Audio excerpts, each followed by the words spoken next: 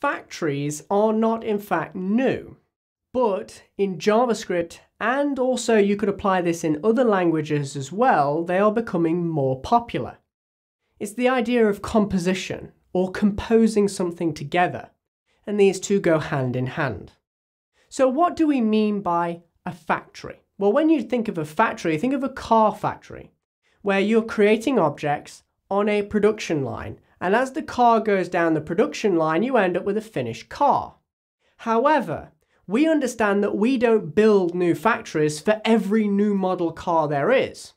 So for example, I can take the exact same factory and I can modify it. So we can have a standard car and then we can have the sports version of that car. And they both go through the same factory, but they're composed of different components to make them what they are. Some have standard parts, others have more complicated and more technical parts. In fact, one factory could make several different makes of the car, like Audi or Porsche. They can have one factory, but they can make many different model cars with the same production line, with the same tools. Well, likewise, we can have constructors, factory functions, that construct, that create, like a factory, objects. But there's one important point here. It's composition. Instead of going with the inheritance model, which is saying that everything should be grouped together in one, which doesn't make it very flexible, we have factory functions. They're still constructor functions in JavaScript, or you can even do this with abstract classes in PHP and other scripting languages. What you're trying to do is make the process of creating objects adaptable. In other words, you can change its members. Objects are composed of members, properties, and methods.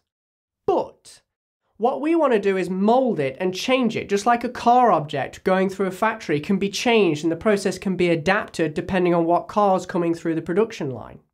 Well, we can do the exact same thing with classes and factory functions. You can abstract away certain processes so that you can adapt and make flexible the members that are making up the object. Just like composition. When you think of composition, think of a sheet of music that has lots of musical notes on it.